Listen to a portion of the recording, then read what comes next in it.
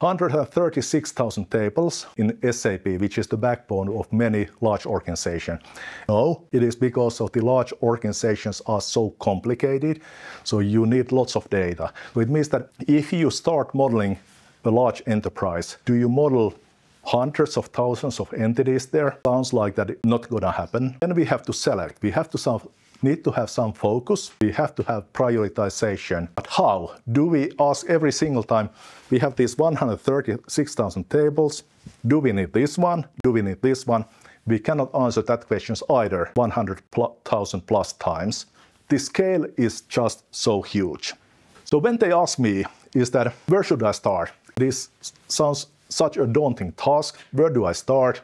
And once I started, do I start model everything? Shall I have this thing here? And my answer is that you tell me. I cannot say from the outside if this particular entity is important or not. So unless we have a strategy of choosing what is relevant and what is not, we wander aimlessly. And 1 year later, we notice that we just have scratched the surface and we haven't really progressed at all. But what I have seen that what happens, that people paralyze. It is just such a daunting task that you just simply cannot model it.